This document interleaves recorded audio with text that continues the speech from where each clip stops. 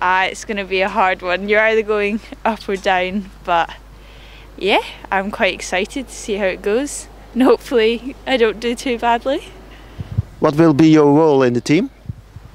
I presume just helping everyone else out and doing what I can to help the team. Quite good to be doing the course recce with all the girls, because obviously they know the course so well, and I'm quite excited to start. It's going to be quite hard, but I'm excited to get into the Ardennes.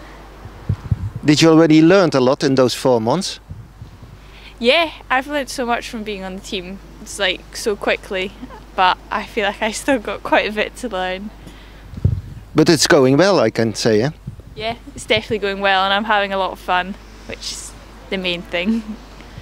If you see riders like Anna, like Chantal, like Demi, you can learn a lot? Yeah, it's really good having them on the team, especially in just doing like course recce's with them and learning the best line on all the courses. I can remember last year your adventure at this team started in this hotel in Maastricht when you did your first test here. Huh? Yeah, I think we came here for the kit fitting, which was quite good. Met the team for the first time, so it's nice being back here.